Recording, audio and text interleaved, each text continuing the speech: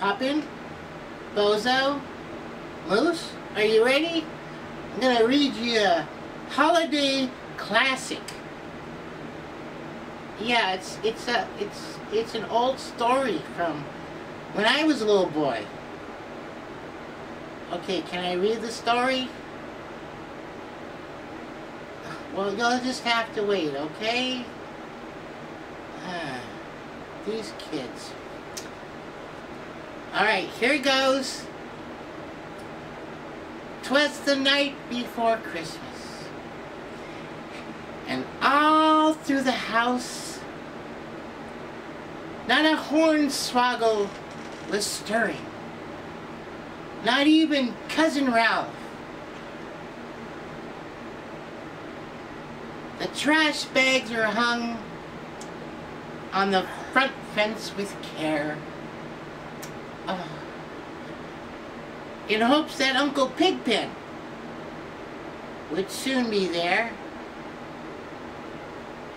The roadkill was so tasty, smelly and dead, as visions of tacos danced in our heads. You like tacos, don't you, Bozo? The children were crying. They'd been crying for days. But Granny Noxema wouldn't change her ways.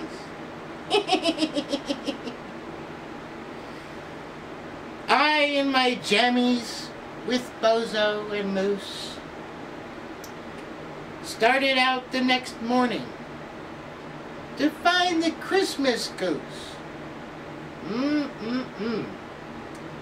When what to my wandering eyes should appear but a jolly old fat man with a 6-pack of beer. Oh my, beer. And tagging behind him were 8 scruffy kittens, mewing and pawing, 'cause Dems had lost his mittens.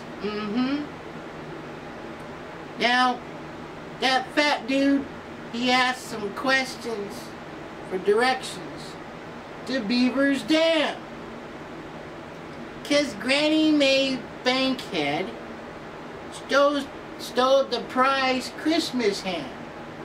He stole it, yeah. Well, so I pointed the way to this dude and shed a tear. Then I sighed, as that jolly old bastard had an ass 10 feet wide. He gathered his kittens, his beer and his sleigh, spanked all them there little kittens, and called them by name. He said, "On Nutmeg and Snuggles, Crackhead and Duke," then forgot the rest of their names. Close your ears, little ones. Then proceeded to puke. And I said, as I gagged, and he drove out of sight, "Merry Christmas, you fat ass."